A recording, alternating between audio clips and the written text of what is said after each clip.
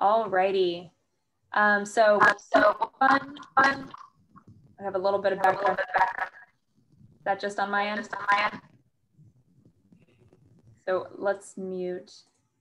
I muted the fellow panelists just for now, and then whenever there's a question, they'll unmute themselves because we're hearing a little bit of background noise. The only thing I'll say before we get right into it is that we have a lot of questions that typically come in. Sometimes we see upwards of 200 plus individuals and community members at this event, which is amazing. And that means sometimes we may not get to your question, or we look through the questions and see some themes. And so when we ask your question, it may not be exactly word for what you said, because we see a bunch of people asking similar questions, and sometimes we try to put them together as a theme. So we hear you, we see you, and due to sometimes the significant number of questions, we may not get to every single one. But we have just a few questions that have come in now. And so don't hesitate to go ahead and start putting your questions into the Q&A. And also, if you have any issues with the event, you can put in your concern there, because that's the only way we'll know about it. Alrighty, so we're gonna go ahead and get right into it. Dr. K, Rachel, and Dr. Cohen are gonna provide some information around where we are with COVID-19, and then we'll get into your questions. Sure. Good evening, everyone. So just with the numbers, we are at 87,370 cases. We are averaging about 300 to 300 new cases each day. So we've definitely passed the peak, and we are seeing a downward trend in our cases. So that is good news. We are at 1,288 deaths. By case rate, this shows, our dashboard shows 21.6 per 100,000. But I do need to note that according the blueprint that the state sets up is what we follow in order to change our tier. And according to the state blueprint for this week, we are at 30.6 per 100,000 cases. The reason for the difference is that the state has a 7-day lag, and also they average over 7 days, whereas for our dashboard, we update it daily. So this is more updated, and we look at a shorter time frame of 3 days. So that's why there is a difference, but both of them are accurate. It's just that we are looking at different phases. A few things to point out as we are going through the vaccination. This is very exciting that we are at this point where we can start talking about vaccinations, but we want to caution everyone that it will take many months before we actually are able to vaccinate enough people to have an impact.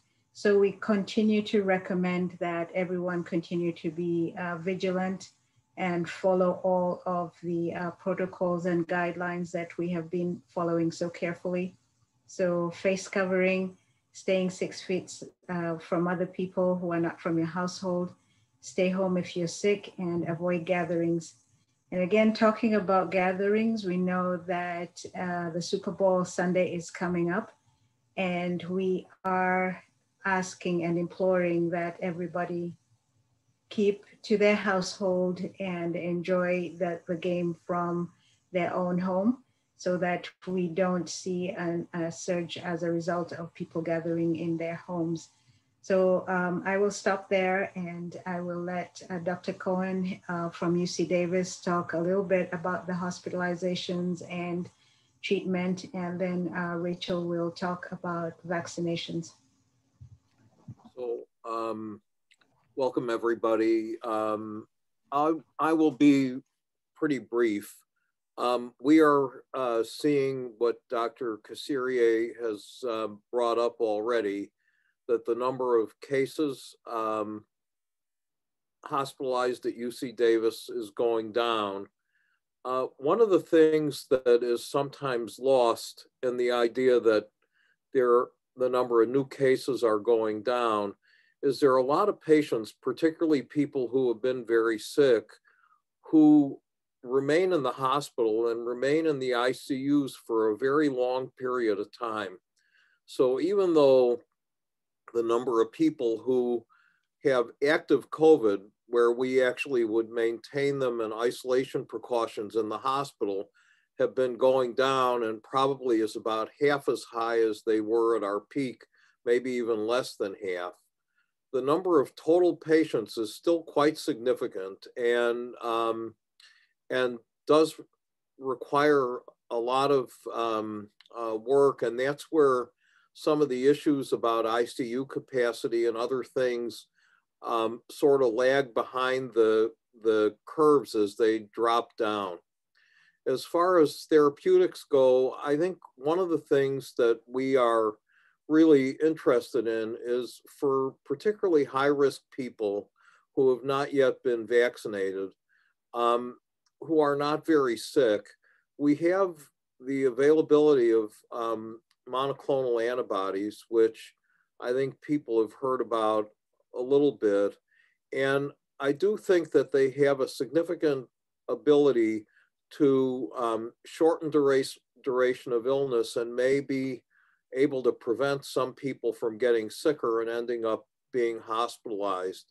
And I think that there's a little bit of a disconnect between the ability of people to get treated, in part because their physicians or other providers don't always know about it, and they gotta get us linked into service. And we're okay providing the monoclonal to people who are not members of our UC Davis health medical plan. So I think if you do end up getting sick, unfortunately, and particularly are older or who have other underlying medical illnesses that may lead to more severe disease, when you talk with your provider, please ask whether they can refer you over for monoclonals. We'll do a brief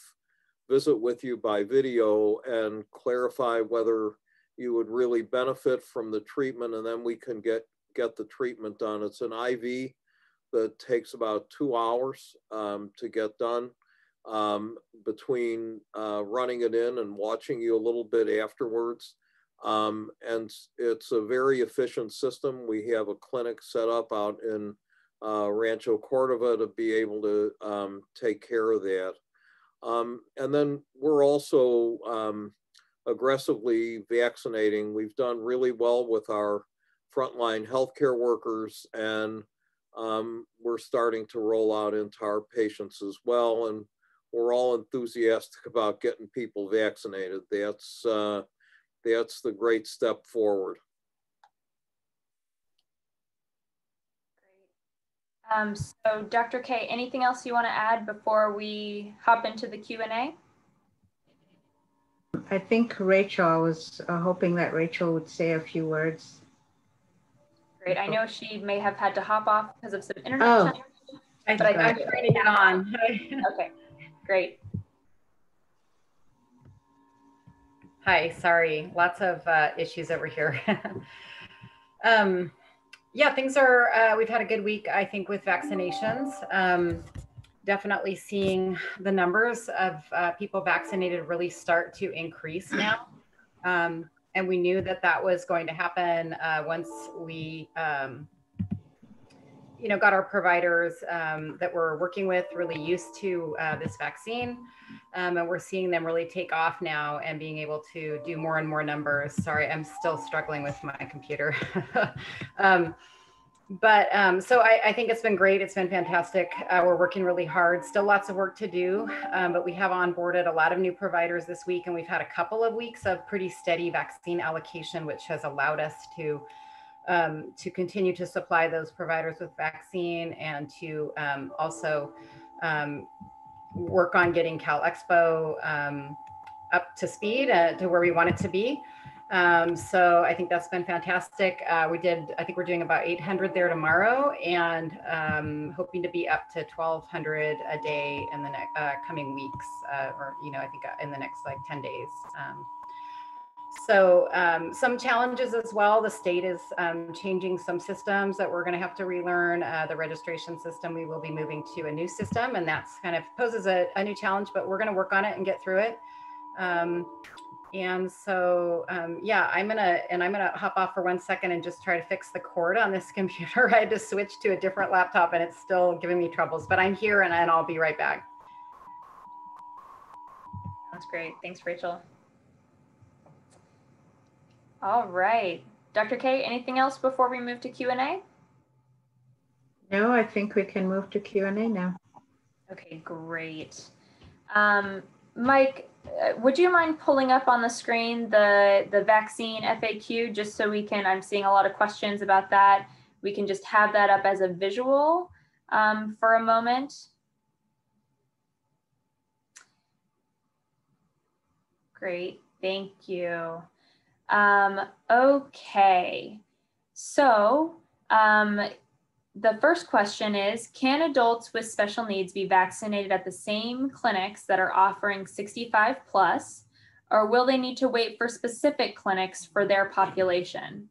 And this might be a good time if you want to talk about anything broadly related to the vaccination phases and where we are. Questions around vaccine are top of mind for many community members. Sure. So this graphic shows you a very good summary of what we're working on right now. We are still able to take appointments for those in the healthcare industry. So those were phase 1A, tier 1 through 3. You see them there. And then we most recently started on phase 1B. And right now we're starting with persons age 65 and older, and then law enforcement and emergency services. We are aware that at some point there will be a special group for those with disabilities, but the state has not given us the final prioritization on that. So if someone does have disabilities, if they belong to one of the tiers that we have right now, they can sign up and get vaccinated. Either they're over the age of 65 or they belong to one of the occupational sectors that are listed. Great, thank you. We have a community member that is asking, it is known that there are several types of COVID-19 variations in the US recently. Can you tell us more about these types of COVID variations and how to prevent getting them? So I will try to be reasonably clear with this. So just to remind everybody, the virus that causes COVID-19 is called SARS-CoV-2. It's what's called an RNA virus. That's its genetic material. And part of the way RNA viruses survive is they mutate, they make changes. And if the changes are good, they stick around. And if the changes are bad, that change disappears. And so what's happening with these variants is this is sort of the natural course of having a large number of people infected with an RNA virus. And some of these variants make the virus more contagious. And some may actually make it more of a serious illness. Those variants have a benefit right there. They become more fit than their parents. And so they end up becoming a significant percentage of the population. So I think as these variants show up, they may become more and more the dominant population. Currently in California, we don't have a ton of data, but we have some information to say that the so-called B117 variant, which was present in the United Kingdom at first, is circulating within California, including in Northern California. And then there are two other variants that are being named the West Coast variants, which seem to be more frequent throughout California, again, more in Southern California than up north, but up here as well. One of the concerns, obviously, is that these are not the viruses that the vaccines were designed to prevent infection with. That's not very good English, but that's the best I can do. And so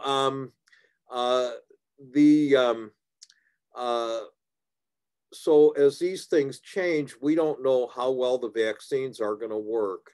Now, based on some studies that were published last week and also press releases, it appears that our current vaccine still works pretty well against the B117, the British variant. There's a variant in South Africa that it doesn't seem to work as well against. And that has been seen in South Carolina, but until we start doing a lot of testing to determine how widely spread these variants are, we're not really going to know. And I think we have to assume they're everywhere until we find out differently. And that's why even after people are being vaccinated, we're still suggesting that they wear masks and that they distance and that they limit the number of people that they're close to and that they wash their hands, because all of those strategies worked relatively effectively with no vaccine. So if the vaccine is only 50% effective against these variants, you still get the added benefit of the vaccine, plus you're already doing the other things which keep you from getting infected. It was a long answer, but I think that it covered most of the points that were asked. Thank you, Dr. Cohen. So another question we have here is around, folks that have already had COVID. And, this community member is wondering if they can stay in contact or stay close to people who have recovered from being infected with COVID. Is that safe? Yeah, so there's some limited evidence now that suggests, this is something I just saw this morning, that suggests that somebody who has already had COVID who gets vaccine gets a big boost response, just like getting the second vaccine for people who had never had COVID. And so people who've had COVID are probably immune. It looks like they're probably immune for at least 8 months. But the vaccine provides a boost and potentially provides a longer course of immunity. And we're still recommending 2 doses for people who've had COVID, but it looks like 1 dose might be enough, actually, at least based on these very preliminary data. So it is safe to be around somebody once they've recovered. They're not going to be transmitting anymore. And you're going to be following all your non-pharmacologic measures anyhow. Okay, thank you. So, what about the average person that's not high risk and is just living in the Sacramento area? When can they expect to get the vaccine?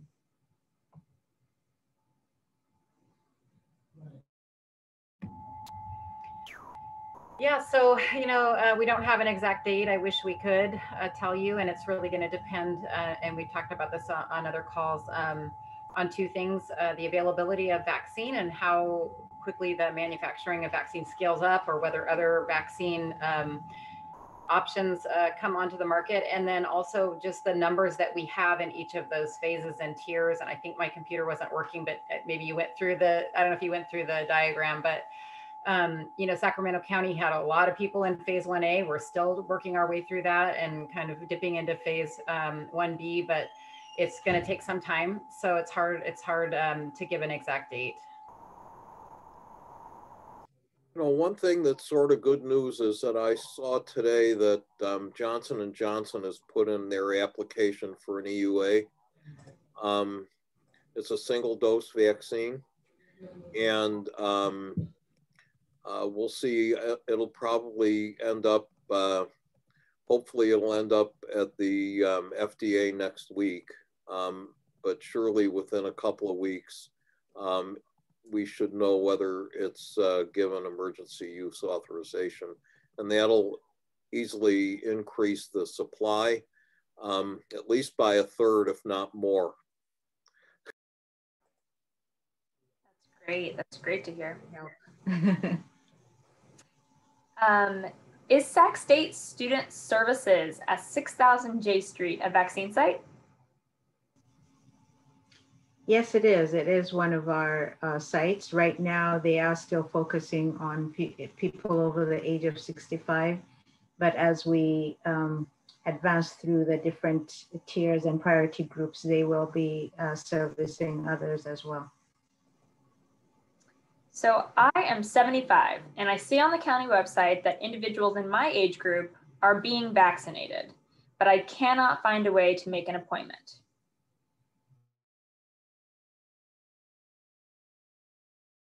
You want to do that one, Rachel? Sure. Sorry if there's noise. I've got some kids doing stuff out there. So I would recommend, if you're having trouble finding an appointment, if you've tried through your physician, to go to our county website, and we have a survey on our vaccine website where you can enter your name and your contact information. And we are, oh, there it is. And you'll be able to fill out a survey that gives us your name and contact information, and that way we can reach you. And we do work through that survey as we, as sites become available and we have appointments available. We send out invitations to those clinics based off of the survey. Thank you, Rachel. So any thoughts on folks jumping ahead of the lines and somehow getting the vaccine, even if they're not in the designated tier or group? Are there strict guidelines being followed to assure only those who really qualify are being vaccinated? I'll take that one. We try the best that we can, especially with occupation sectors. We have points of contact that we use to be able to send information to. Our web link is not public, and the reason we did not make it public is so that we can have some control about who has access to it. So, for example, when we are looking at first responders, we do have contacts for the first responders, so we'll send that link to them, and then they will have their members sign up for the appointments. It is more challenging if you're looking at the 65 and over, but we can use date of birth as a way of making sure that we have the right people that are signing up for the appointments. And so sometimes it is difficult to know for sure, because sometimes we do have to depend on what somebody says if they work at a certain place. But for the most part, this is the way that we're able to try and make sure that we are getting to the people that we're targeting. Awesome, great. So can you talk a little bit about California in the vaccine distribution space? So we have a community member who's wondering, why is California so behind most of the US in administering the COVID vaccine? California is one of the largest states. It's also very diverse. And also our medical system, we do have 61 local health jurisdictions, and each of them does operate a little differently because we are serving a very diverse population. So as Rachel mentioned at the beginning, it was a little slow starting off with the vaccinations, but it has ramped up a lot. And so I'm very confident that we're going to catch up. It's just a matter of time, and also being able to get to the different groups that we need to reach. Great, thank you. And we know some folks are hearing some background noise for speakers. We'll just have folks speak up, and we appreciate you understanding that there's different things that come up in online webinars. So we have a lot of questions about teachers. And wondering, what's happening with schools? When do you think teachers are going to get the vaccine? So I'll start off, and then I'll let Rachel say a few words also. Just wanted to point out that we've been working very closely with schools from the very start. We've been working with them on protocols, on school reopenings, on school sports, So our communication has been almost on a weekly basis. And so as the vaccine rollout started, we started having conversations with them about what would happen when it comes to their turn. We, of course, are following the state guidelines in terms of the priority groups, and that has changed a little bit, as Rachel pointed out. But now, with the information that we have, teachers are in phase 1B. We are still finishing off the first responders, and then the next ones will be the teachers. Our hope is that we will be able to get to that mid-February. And I know that there are a lot of people who are very anxious to help us with that. We've had contact with all of the hospitals within Sacramento, and they are willing to set up clinics. We also do have sites at Cal North State and Sac State campuses, and also our Cal Expo site. So there'll be several sites where teachers can sign up. So Rachel, I don't know if you have something else to add to that. Yeah, I would just add that, yeah, we have a lot of partners offering, and I think we will have some, every week our options get better and our partners get better at what they're doing and they're learning. And like I said, getting faster at distributing vaccines. So when we're ready to move to teachers, I think we'll have some more options and some good options. Thank you. So we have a question here for you, Dr. Cohen. So during the previous meeting, Dr. Cohen did not suggest using 2 masks, but most experts, such as Dr. Fauci, do recommend it. Can you tell us a little bit more about that? Yeah, so in the last 2 weeks, things have changed a little bit. And I'll tell you what the basis of this is. So the way masks work, first of all, the masks don't filter out virus. They filter out droplets that the viruses are in. The viruses are too small. They go through anything. So, so the masks filter out these droplets. The way that they work is the masks have mesh put together, and basically they set up an obstacle course for the droplets to get either out or in. And, but a lot of these loop masks that we have, they don't fit quite right? They have big gaps in the side or up top, right? Your glasses fog up, so you know that there's stuff getting out. And so one of the arguments about using a cloth mask over the top of that is, besides making more layers and making the obstacle course more for the droplets, it also helps seal that surgical mask onto your face. All the data come from physics labs, basically, and engineering labs. They don't come from clinical information. But with the more transmissible types of virus floating around, I think that the recommendations by people like Dr. Fauci have been with an abundance of caution and thinking, might as well do the best you can do. And I think that that's the basis of it. There's no new clinical information. Masks still work, but I think that you want to get a better seal than you can get with most of these. Everyone has modifications to try to tighten them to their face, but you always have gaps. Great, thank you. All right, so, there are some questions about barriers to getting the vaccine. And so we have 2 questions coming in about some barriers. And Rachel, folks are asking to hear from you. So will people always have to have an ID in order to get a vaccine? My parents don't have any ID identification from the US. And another question kind of similar, which is that many seniors don't use computers. How can they get an appointment for the vaccine? So let's talk a little bit about how public health is addressing some of those barriers. Yeah, so the identification, has certainly been helpful when we're working in the industry-based sector. And most people have something they can show that that shows that they belong in that sector. And we do ask when people make an appointment, and we ask our partners to request the same, that people bring some proof that they belong in that industry. As we move into age-based, that gets easier. Most people have an ID that can show their age. And I think that that's, generally pretty easy to come by.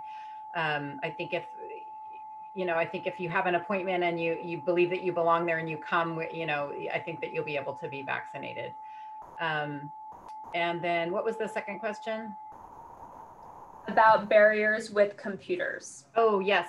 No, we do understand that that's real. And we are working towards increasing the number of people and hope to have, I think, a team that can assist with the phones to help people make appointments on, because the systems that we're given by the state are all online scheduling systems, and we recognize that that's not going to work for everyone. So we have been still working mostly in the industry-based sectors, but as we're moving into the 65 and over, we recognize that that's an issue, and we'll have more people to be able to assist with that, and hopefully have a team that can, where people can call in essentially and have the assistance to make the appointment. Thank you, Rachel. All right. So, once folks that are looking to get the vaccine are wondering about adverse reactions to the vaccine, after they get it. Is there any concern about adverse reactions that you can talk to the community a little bit about? So I can take at least the beginning of that. So the number of long-term adverse reactions is hard to tell right now. It appears that it's going to be none or very few, but you have to realize that the initial vaccine trials that Pfizer and Moderna started doing in their large phase 3 trials occurred over the summer. So they've only got 6 months at most where they've been following people to determine whether they see any long-term effects. But most of the side effects are seen early, within the first several days after getting vaccine. And there's not really a heck of a lot that is showing up late. So I'm not expecting long-term effects. All of the vaccine trials ask people to participate for 2 years. And so the expectation is that that data will be available. But I think I saw in the Q&A box as well that someone was asking about what percentage of people end up with long COVID, where they're sick for a long period of time. And those numbers are also not totally clear, but I can tell you that even within our healthcare workers who have been infected, we have double-digit numbers of people who have been out for months. And so, I think when you balance the risks and benefits, it's a little bit of an unknown regarding really long-term vaccine data, but we do know what long-term and long COVID looks like. And we don't really have a good, clear idea as to when that's going to end either. So when patients are ultimately going to get back to where they were. Great. If I may add to that just a little. One of the things that for those who sign up for vaccination, you should expect that after you get your shot that you will be asked to remain on site for a minimum 15 minutes while you're being monitored, just to make sure that you don't have any adverse effects. And also you will be asked questions about if you have any history of any severe allergic reactions, and people like that will be asked to stay for a longer time. The other thing also to note is sometimes people do confuse adverse effects with side effects. And the difference is that the side effects are a lot more frequent They are much milder. They last for just a very short period of time. It might be a few hours or 1 or 2 days. And actually those side effects are actually show that your body is actually starting to mount an immune response. So these could be things like a soreness at the site where you got the injection. Some people might describe it as feeling like their arm is heavy. You might feel some fatigue that lasts maybe a few hours. You might get a headache or low-grade fever, but all of these are things that will last for a short time and will just pass off. So those are things that people should expect. So side effects are different from the adverse events, which are much more severe. Thank you, Dr. K. That's helpful as people kind of think about weighing what their decisions are and what those effects look like. Jeffrey's wondering, a cohort of friends has been immunized. What precautions do we need to take if we want to get together?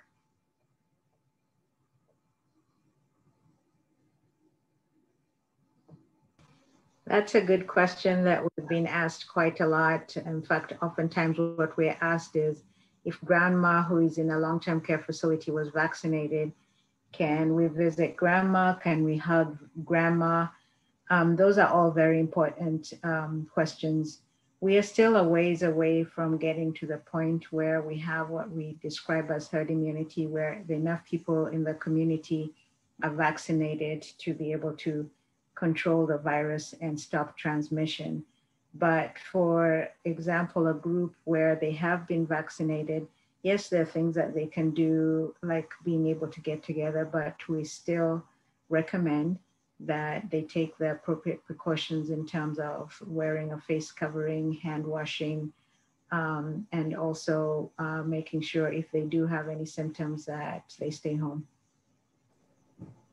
You know, I get a lot of those questions too, particularly from people at work now that we've had a lot of our healthcare workers who have been vaccinated. But, you know, the one thing that you can think about is about 5% don't respond to the vaccine.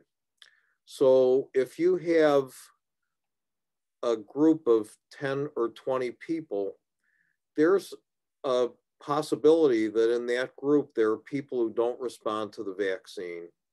And one of the other questions that I saw in the chat was whether the vaccine absolutely prevents infection or whether it prevents disease. And I think that the data suggests that it is pretty efficient at preventing infection, but it doesn't totally prevent infection. And we don't know totally for Moderna or Pfizer, but we do know in a pre-publication of AstraZeneca's study that out of about 9,000 people in England, about 130 of them had asymptomatic infection. So it's a small percentage.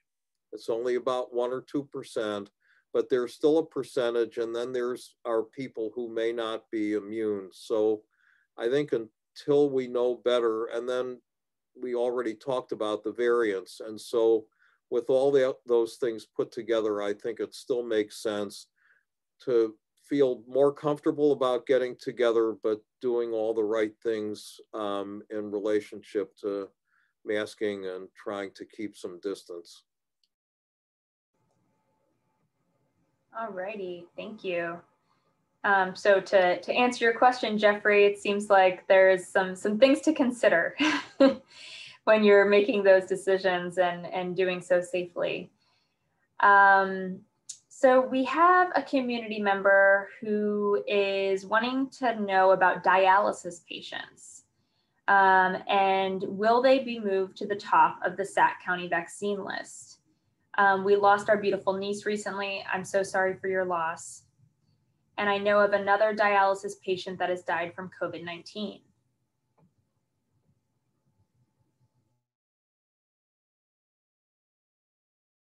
Rachel, do you want to respond to that? Sure. Yeah, we're working closely with each of the dialysis centers. And we did initially very early on, their staff were vaccinated, and we are working with them with their patient population. So some of them are providers in our allocating system, and that's easy. We can just send them vaccine, through the ordering system. Other providers we're working really closely with, where we have a system where they can come and pick up vaccine from us each morning and work with their patients. So we're working towards that actively right now. And is Cal Expo a vaccination site, and is it drive-through? Yes. Cal Expo is a vaccination site. It is run by our county vaccine program, and we have a terrific group of people working out there, working really hard. And so we use it primarily for first responders right now. And as we finish up that tier, we'll move on to another. It is invitation only. And like I think I mentioned earlier, we've been slowly but steadily ramping up the numbers that go through. And I think tomorrow will be over 800 in one day. Wow, that's a lot of people. That's great. So Larry says Sacramento seems to be the slowest county in California in vaccinating seniors. Most states are well ahead of California. I feel like we seniors are at the end of the line here in Sacramento County. Actually, we are prioritizing seniors. It did take a little bit of time because we were following the state prioritization list, and initially seniors or those over the age of 75 were in phase 1B. And then because of the recognition of the risk of severe disease and death for those over the age of 65, the state made the decision to change and asked us to start prioritizing those over the age of 65. It took a little bit of time for us to make the shift because we are still dealing with relatively limited supply of vaccine. But right now we are vaccinating those over 65.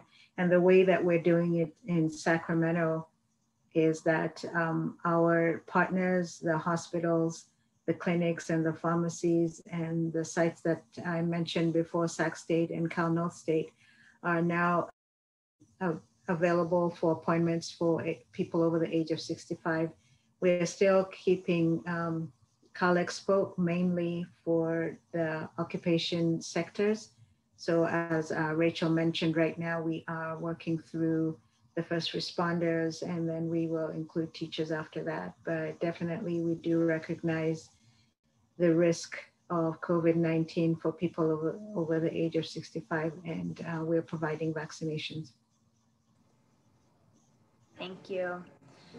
So if people start to get vaccinated, which they've started to do, how often should asymptomatic, and if you could tell us what asymptomatic means, whoever's going to answer this question, folks get tested? So first of all, asymptomatic testing is testing someone who feels fine. Okay, and asymptomatic testing programs are not widely available, to my knowledge, within this area, but there are some. And for example, at UC Davis on the Davis campus, they're offering asymptomatic testing to the entire city of Davis, in addition to the campus community. That was funded through grants, and it's obviously a much smaller community than Sacramento. So the idea of asymptomatic testing is identifying maybe the 40 or 50% of people who are infected that never get sick, but still could transmit. And it would allow people to self-quarantine and avoid transmitting to other people. We are not discontinuing doing asymptomatic testing after vaccinating people because of all the issues that we've talked about, which are still a allowing the health departments to suggest that we maintain all of our safety practices. And so until we know differently, I think that it's still a good idea, particularly for people who are in high-risk occupations or in communal settings where they can pass things around, particularly if their populations are not fully vaccinated. And Dr. K, do we have any capacity within our current testing program right now? Do we have room for people to get tested? Yes, we do. We have, is it 11 or 13 sites now? We have 11 current sites plus 2 OptumServe sites. So, yeah, okay. So both answers are correct. But yes, we do have several sites within the community where people can get tested. It is free of charge to the public. And we do encourage that people continue to get tested. Definitely, if you're exhibiting symptoms, we recommend you get tested. As Dr. Cohen mentioned, also for those that are in high-risk occupations, they should get tested. And I know that also for teachers, especially those that are having in-person learning, we are also offering it to those teachers so that they can voluntarily sign up to get tested. We do have capacity in every one of those sites. And I think, Liz, are you sharing the sites? Yes, there you go.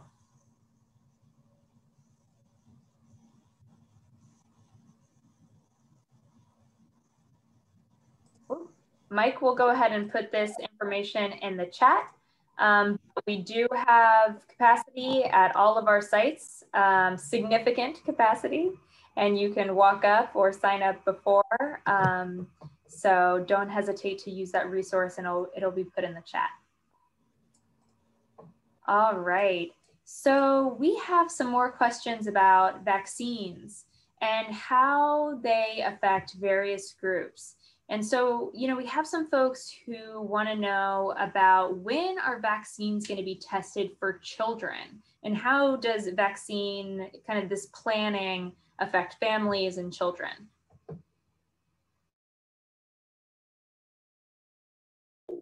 So the initial clinical trials with Moderna and Pfizer vaccine are either in the process of finishing their planning or they're actually starting to roll out. So there will be data on kids coming up. You know that the Pfizer vaccine is approved for 16 and over. So there are a smaller group of teenagers that are included within the Pfizer emergency use authorization, but the kids will follow.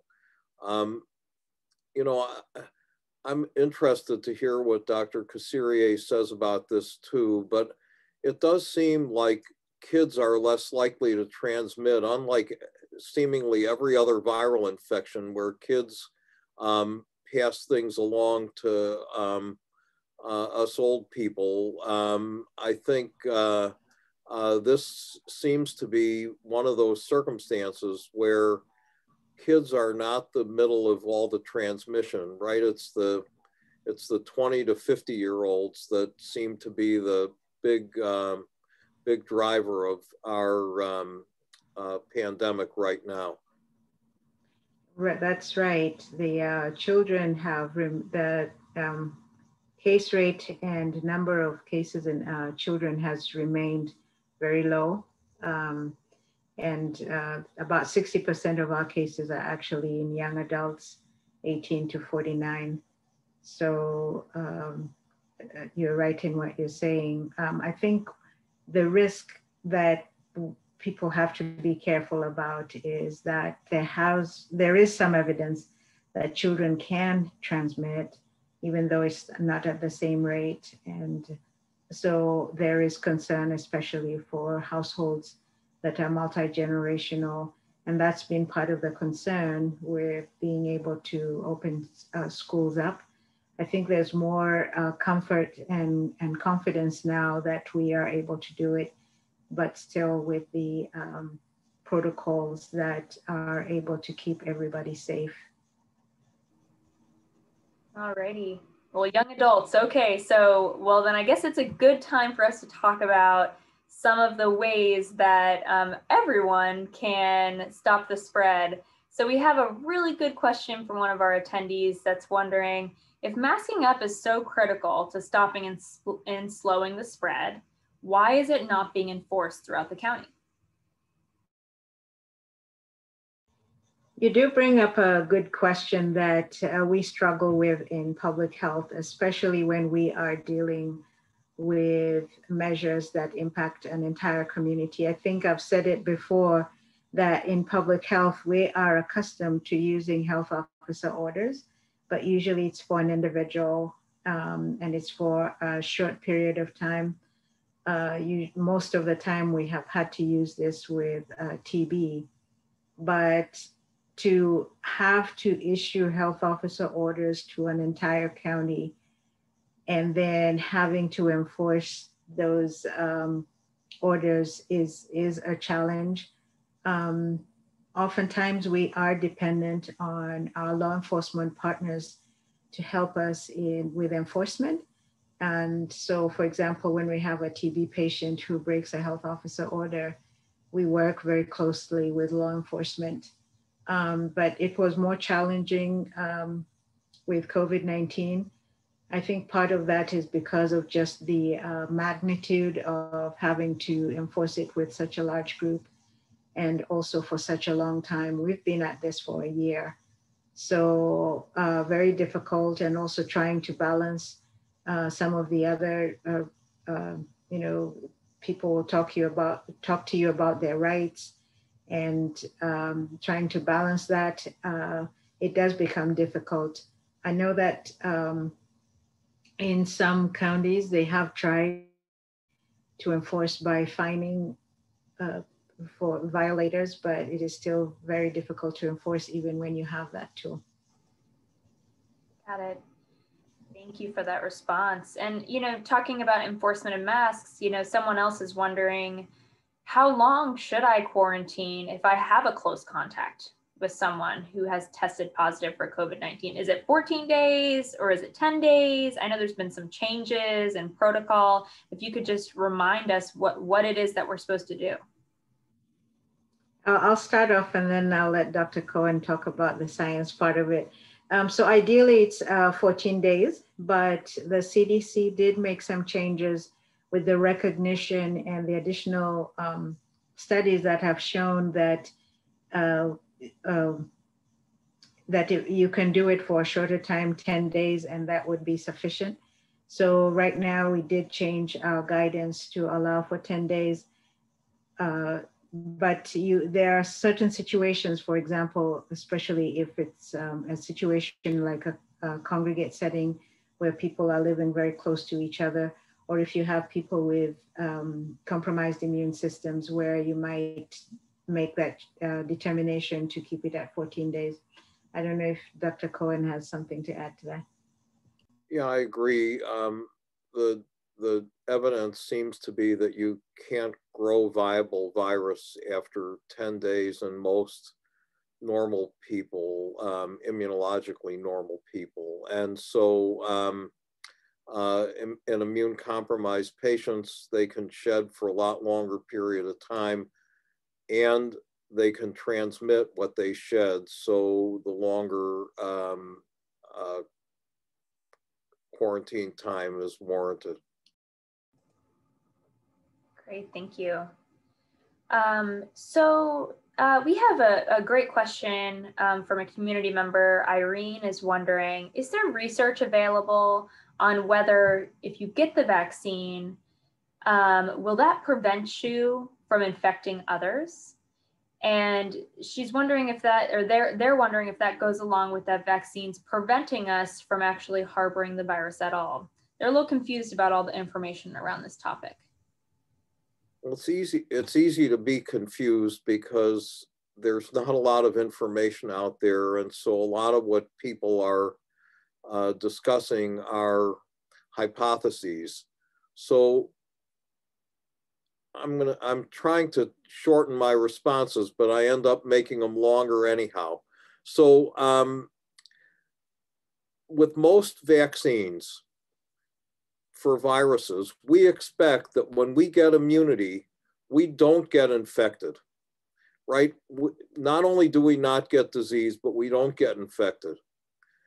But we don't have a lot of evidence to support that. We just assume that that's true. With COVID-19, as I mentioned, it appears that maybe 1 or 2% of people who are vaccinated will become asymptomatically infected, and therefore they could transmit. But I don't think it's going to make you a long-term carrier, right? So it would still be that 10-day window where you could potentially transmit. The problem being that you don't necessarily know when you got infected. And so unless there's an obvious exposure, you would not totally know. And again, that's the argument for continued masking. So it prevents disease. It'll keep you out of the hospital. It'll keep you out of the ICU. A small percentage of people, it appears to me, will get infected and could be transmitting, but that's a small amount. And as we get more and more people infected, that becomes a less and less relevant number. Got it. I think that comes back more people vaccinated, sorry. More people vaccinated. Got it. Got it. That's a good distinction. Thank you. So, you know, I know, Rachel, in particular, you've talked to this team, and I talk about our greater Sacramento County team that's plugged into this webinar about how Sacramento County gets some of the vaccines, but then other places get some vaccines as well. And so, you know, we have community members that are asking about, do the same rules apply around this tiered system, no matter who get the vaccine, whether it's Sacramento County giving it out at Cal Expo or whether it's a pharmacy? Is it still that we're adhering to the tiered system, or does it work a little differently than that? Yeah, so everyone is, you know, following hopefully the phases and tiers, and that when we do allocate vaccine to a provider, that's an expectation that we make really clear to them. But, you know, again, there's still different counties moving at different paces because of the population. And so I think it's hard to keep it exactly right at the exact same level, but we do ask all of our providers to follow our phases and tiers, and we do communicate that really clearly with them. Great. And when we talk about schools coming up next, does that include community colleges and UC teachers and CSU? It does, but we will start with K through 12. Great, thank you for that distinction. So Mike, why don't we go ahead and bring back up the vaccine tiered PDF that is a great kind of visual on where things are with the vaccine, because we have a couple community members that are interested in understanding if we could make it as big as possible. So if you're able to increase the size, that'll be helpful for, I don't have my glasses on right now, so it'll be great to be able to see it big. Thank you so much. So we have a community member that says, you know, I'm under the age of 65. Where am I in this vaccine tier? Yeah, so those under 65, it is going to depend on whether they're working and where they're working. And if they're not working, you know, that's a different phase in tier 2. So phase 1A, remember, is healthcare workers, so people working in the healthcare field, and also residents of long-term care and the people who work there as well. And then when you get into phase B, it is looking at, again, at occupation, but that's where we also added in the 65 and over population. So if you haven't gotten vaccinated in this, if you don't see the line of work that you do in phase 1B and you're not 65 and over, you're likely going to be moving on down probably into phase 1C. And, you know, there are changes being made as we move through this. So we're continuing to follow the guidance from CDPH. And great, let's keep this up for a second, Mike. So thank you so much for pulling it up, because we have one more question. So we have a colleague, Laurel, that's wondering, what about mental health peer specialists, promotores? and community health workers. Where do they fall in? So yeah, if you go back to the top, you'll see right there, community health workers and promotorists. So if someone works in that field and they haven't been vaccinated yet, they can reach out to public health. We do want to get them into one of our sites. And then Mike, and if you could scroll down where we list education and teachers and just kind of put your mouse there. Yep. Okay. So just to repeat, that's where what's coming next. So you see the check marks there of where we are, and right underneath is kind of what's up next. Is that right, Rachel? Yes. Yeah. So we're currently again, still working in phase 1A, but in phase 1B, we're vaccinating people that are 65 years and older, and those who work in law enforcement and emergency services. And remember, these are tremendous populations of people. So this isn't just a few thousand, we're talking tens of thousands, and in some cases, hundreds of thousands of people. So it's just going to take time, but we do hope, as Dr. Kasirye said, to open up to education soon. And, we'll continue vaccinating all of phase 1, the people we missed in phase 1A, working our way through phase 1B, one tier at a time. Got it. Great. Okay. So I'll ask one last question about this document before we move on to some other questions, which is, we have a community member that says, my wife and I straddle the phase 1B, 1C age requirements. Should the older one get vaccinated now and the younger one later, or should we wait for 1C and get vaccinated together? I mean, I think you should get vaccinated when you can. So if it's your opportunity and your time to be vaccinated, I don't think there's a reason to delay. And your partner can be vaccinated hopefully soon after. But the sooner, even if one of you can get vaccinated, I think that would be fantastic. Great. Okay, Mike, you can take down the document. Thank you so much. So we have some community members that are interested in the Johnson & Johnson vaccine. Can we provide a little bit of information? What is the vaccine? How is it different from what's been offered so far? And should folks wait for that vaccine to come out? So all the vaccines target the same protein in the coronavirus called the spike protein. The way they deliver the material is different. So the Moderna and Pfizer vaccines are RNA vaccines. They make the genetic material of the spike protein and they stick it in a lipid coat, and then that's what gets injected. The way that the Johnson & Johnson vaccine has been developed is they use another virus, which is called an adenovirus. And they insert a piece of the coronavirus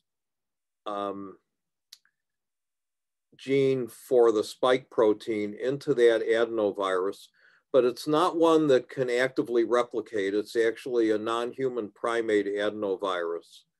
And that's the way they deliver the spike protein genetic material that then is made in the body, and the immune responses developed by the person vaccinated. So it's a different route of delivery, but it's basically delivering the same thing. And so the assumption would be that they're all going to be very similar. I think one of the advantages of the J&J vaccine is that it appears to be effective with one dose. And it also only needs to be stored in a refrigerator, which makes it a much more desirable vaccine for wider distribution, since it doesn't require a -70-degree freezer, or for that matter, a freezer at all. The data with the Johnson & Johnson vaccine suggests that it's maybe a little bit less effective than the RNA vaccines, but we have to really see the full set of data, which we'll see once they present it to the FDA, because their vaccine trial was in several countries, not just in the United States. And so it may be that the variants that are circulating could have affected the ability of their vaccine to perform to the same level as the vaccines that Moderna and Pfizer make. So in my estimation, I think, again, I said this the last time I was on, I think whatever you can get is going to be good.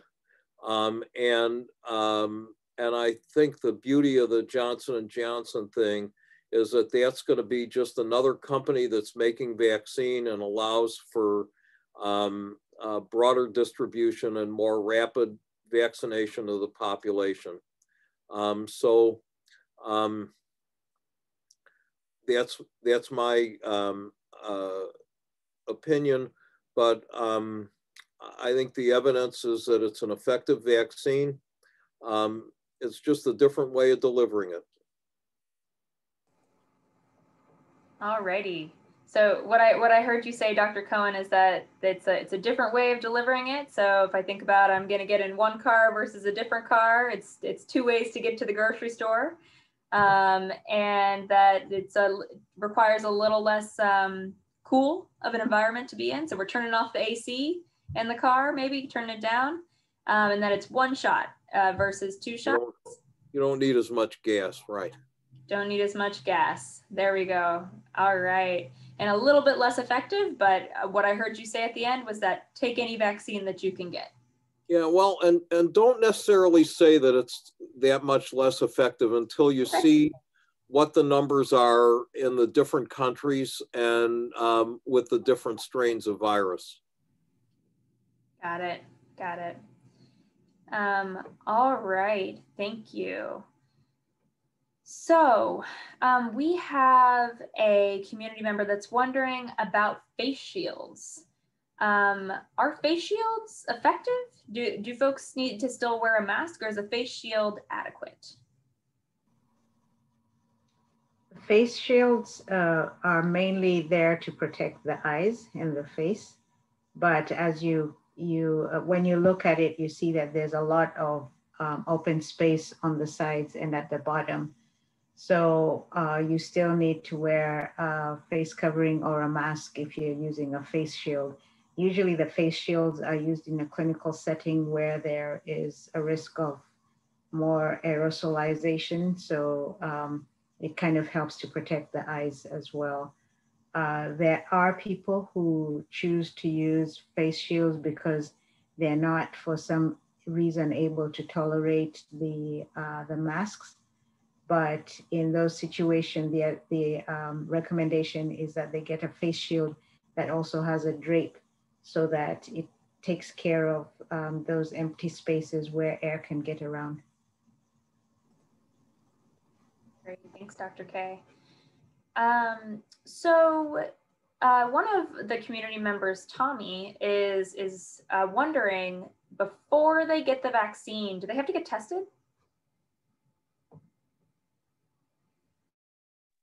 None of the clinical trials required that. We test people, but we don't have the results back when we are already vaccinating them. And so there's no need for prior testing. I guess I'll just leave it at that. I would like to add, though, that if someone is exhibiting symptoms, we ask that they wait until those symptoms are resolved before they get the vaccination. We also do recommend, this is a CDC recommendation, that if somebody has just recovered from COVID-19, that they do wait the 90 days before they go for the vaccination. Okay. So if I had COVID, I should wait 90 days before I get vaccinated. Alrighty. So why is it not recommended for breastfeeding women to get the vaccine?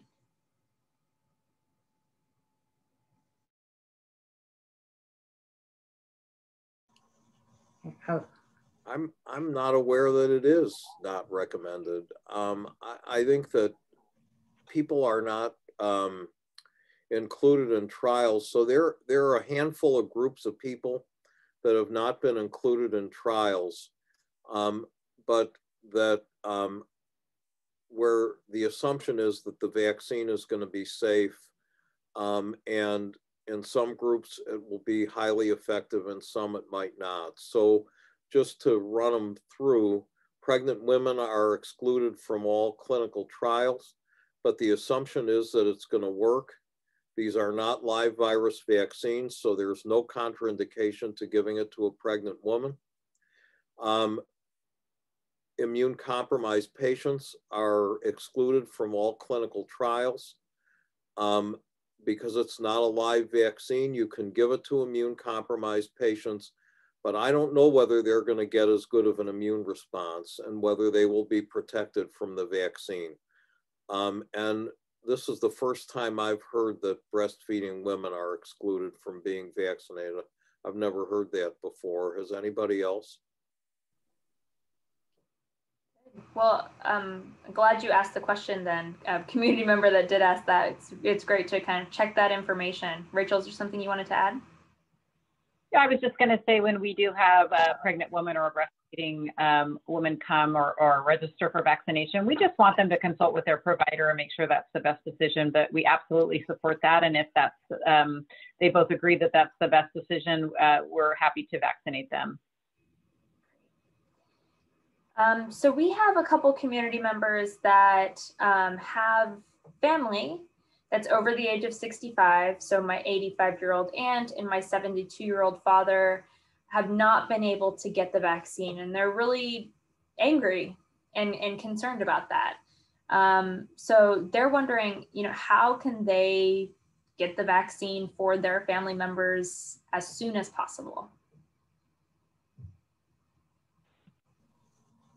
I would just reiterate signing up on our website, the survey, and I would encourage people that we are not done expanding the opportunities and the places that we're going to have for you to be vaccinated. This onboarding process for providers and the limitation of not having enough vaccine, we can't have it everywhere we want to have it, but it's growing every week, and there are going to be more options, and we are faithful to go from the list of the people who email us are people who aren't able to get it. And when we have open clinics, we draw from that list and we email those people an opportunity to be vaccinated.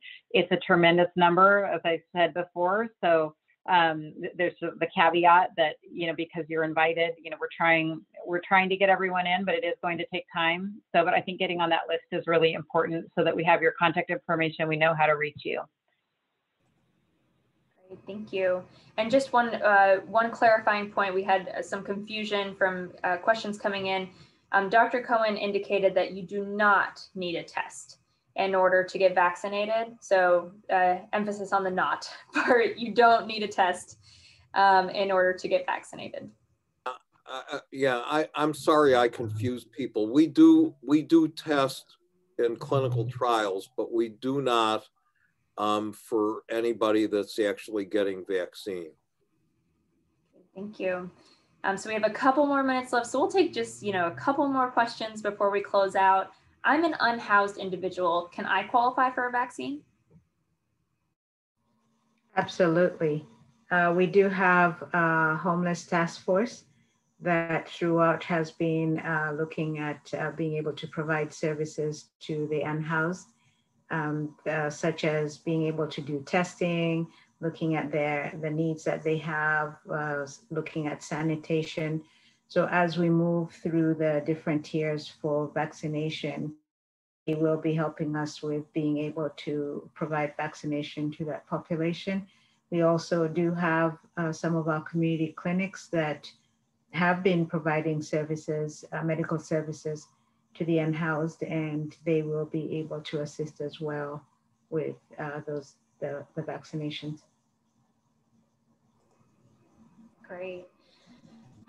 So the last question we'll take, and then we'll ask Rachel, Dr. K, and Dr. Cohen to add any concluding remarks on kind of things that have come up that you want to make sure to share with the public is, what kind of proof of occupation is required to get vaccinated? Is a work ID enough?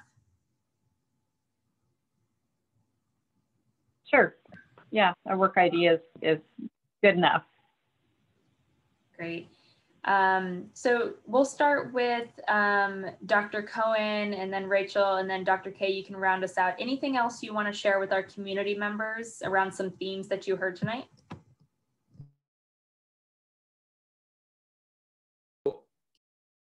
So I've been trying to type some answers into some of these things that aren't being spoken about, but I'm not a really quick typist. And so I'm getting to some of them. I will say though that I noticed that there were a couple questions about monoclonals. So just to remind you, monoclonal is actually giving you antibodies to the spike protein. So it is what we would call passive immunization. When we give you a vaccine, it's active immunization. Your body is making the antibodies.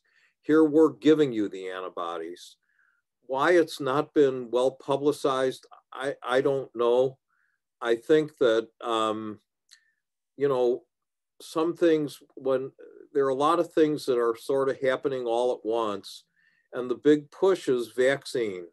And so some of the other therapeutic interventions are getting missed a little bit. So again, all you have to do is ask your doc, and if your provider doesn't know anything about it, they can just contact us at UCD at very least. I don't know how the other health systems are handling it, but for people who are not linked to a specific health system, we are happy to provide it to anybody who would meet criteria. And criteria are going to be based on age and underlying conditions. Great. Thank you, Dr. Cohen. And I see you typing in some of those answers, and I appreciate that. All right, Rachel, anything you want to add? Yeah, sure. I would just say that as vaccine becomes more available, we really want the community to know that we're ready to scale up and have more sites and more and have the current sites be able to do more vaccinations. So we're ready and looking forward to being able to better meet this need as we have more vaccine. And please be patient if it's not your turn. And we do want everybody, and to continue masking and being safe, and even after vaccinated, but especially until then, please continue to just be very cautious and take every precaution. Great, Dr. K. We just appreciate all of the interest around the vaccine, because that shows that there are a lot of people who actually want to get it. And so I think that's a good thing. And we do anticipate that the flow of vaccine will increase. And so we'll be able to have more clinics. But in the meantime, we should all remember that it's going to take us a while to actually get to the point of herd immunity. So we still need to be vigilant and follow the same protocols that we've been talking to you about. Use your face covering, stay 6 feet away from people who are not from your household. Avoid gatherings with people outside of your household, good hand hygiene, and stay home if you're sick. All of those are still very important. Great, and also get tested. We have all of our sites that are open and ready for you. Everyone here on the call could walk up and go and get tested at our community testing sites. We are ready for you. And with that, you will get a follow-up email from this community conversation with a link to our YouTube, where this session is recorded, and you can share it with your friends and family or rewatch it because you had such a great time tonight. And we are having these sessions every 2 weeks. So we welcome you to come and be with us again, and want to give a big shout out to all of our fabulous interpreters who make this event accessible for our diverse community members. And with that, we're going to end our time. Thank you. Thank you.